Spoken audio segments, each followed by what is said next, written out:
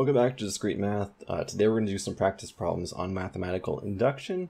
You're going to need to know the divisibility lecture. I know it's ahead in the course, but for these questions I want to do something more than just set questions or logic questions or sum questions.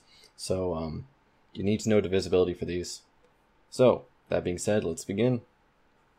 We want to prove that n cubed plus 2n is divisible by 3, where n is a positive integer. So again, what are the two steps in mathematical induction? First is the base case, and we're starting with n is equal to 1. So let's plug 1 into n cubed plus 2n. Well, this is going to be 1 cubed plus 2 times 1, which is 1 plus 2, and that's equal to 3. Therefore, we know that 3 is divisible by 3, so we're good. Next is going to be the induction step. So our hypothesis is we're going to assume n equals k is true. Okay, so what does this mean? This means that 3 is going to divide k cubed plus 2 to the k. So by definition, this means that 3 times m is going to equal k cubed plus 2 to the k for some m in the set of integers. So we know this is true by definition, and of course the pen is giving me troubles. There we go. Okay, so now we want to show that n is equal to k plus 1 is true. So let's substitute k plus 1 for n. So we're going to get k plus 1 cubed plus 2 times k plus 1. Let's expand this. So k plus 1 cubed is going to be k cubed plus 3k squared plus 3k plus 1. We know that from the binomial theorem. And 2 times k plus 1 is going to be plus 2k plus 2. Let's group our like terms and see if it's divisible by 3. So you have k cubed plus 3k squared plus 5k plus 3. This isn't good. It doesn't look like it's divisible. But what do we know? We made the assumption that 3 times some number is equal to k cubed plus 2k. So let's pull out a k cubed plus 2a, or plus 2k. So k cubed plus 2k. And then we have our remaining bits. So this will be 3k cubed plus, well, we took 2k from 5k, so we're left with 3k. And then we're left with 3. Good news. So now our k cubed plus 2k, we said that was equal to 3 times m. And with our remaining, we can factor out a 3. It's going to be 3 times k squared plus k plus 1. And then we can factor out a 3 from our 3m as well. This is going to be 3 times m plus k squared plus k plus 1. So this, we know, is an integer. And we also know that our k plus 1 cubed plus 2k, or 2 times k plus 1, is equal to 3 times an integer.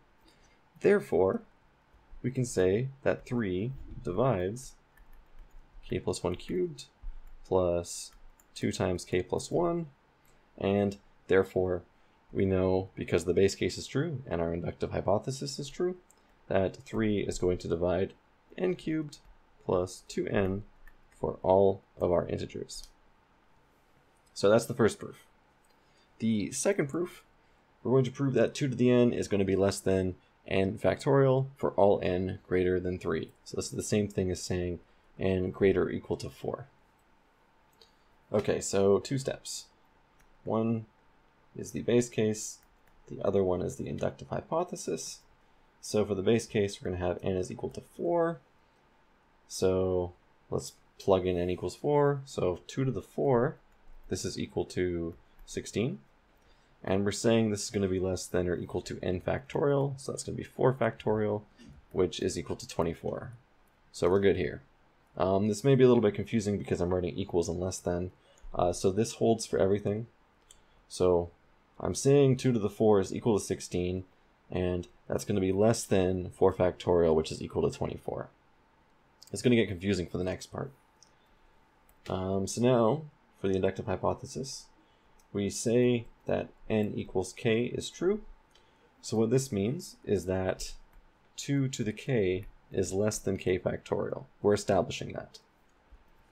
And now we're going to show that n equals k plus 1 is true.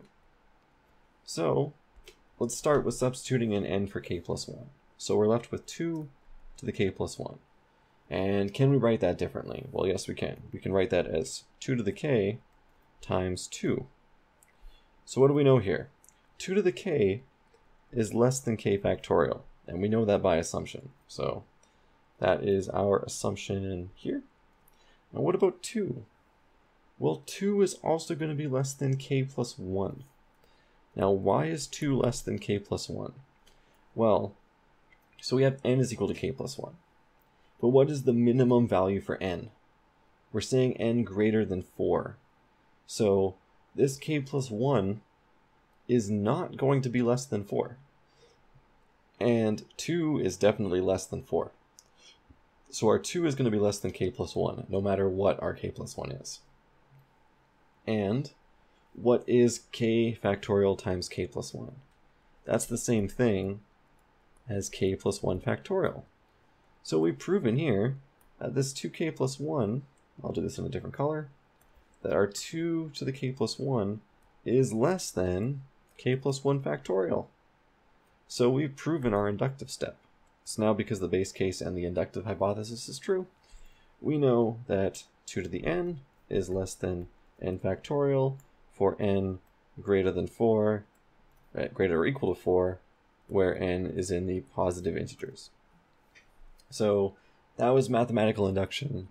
If you have any questions, please leave them in the comments below. If you have any other induction questions you want done, please leave those as well, because these questions are really good, because induction is a very, very important thing in math. So hope you enjoyed the video.